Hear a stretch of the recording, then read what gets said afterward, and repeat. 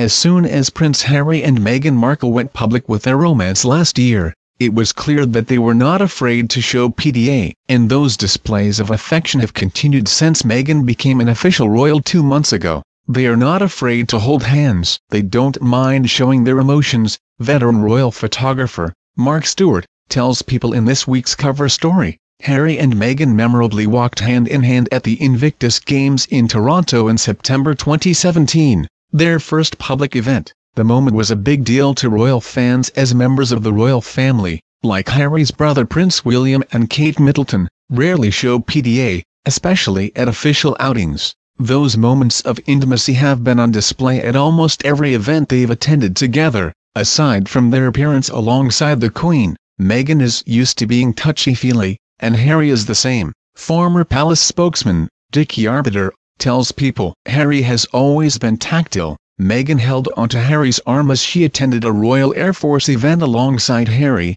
William and Kate on July 10, and in an unexpected move, she even looped her hand through Harry's arm for Prince Louis' official christening portrait last week. While Prince Harry and Meghan holding hands is atypical for royal engagements, it is a seemingly welcome gesture to show unity and celebration of their engagement period. Royal etiquette expert Mika Meyer, founder and director of Beaumont Etiquette, told People there is no protocol that says they cannot show affection on official engagements, and this gesture makes them relatable and lovable to the public. Meghan and Prince Harry holding hands at a royal engagement is a refreshingly modern approach to their new role both as a couple and as representatives of the royal family.